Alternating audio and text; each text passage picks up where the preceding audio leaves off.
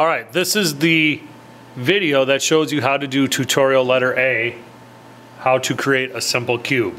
So I opened up SolidWorks and I started a new part file. And now I'm going to click on Sketch. I'm in the Sketch tab. Click on Sketch.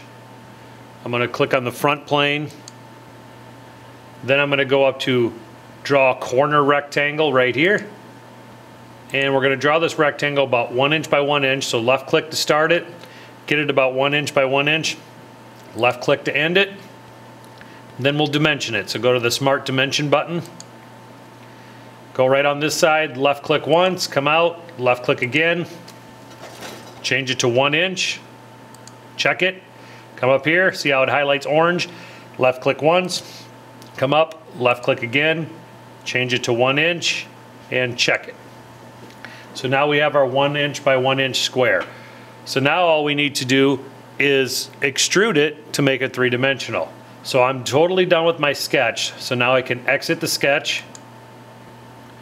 And to make it three-dimensional, I go to the Features tab, which is right here. And then I go to the Extrude Boss Base button right here. Click on that. Notice how it turns isometric and it already gives you a three-dimension view. It's preset at 0.1 inch. I'm going to make it 1 inch, so it's a perfect cube.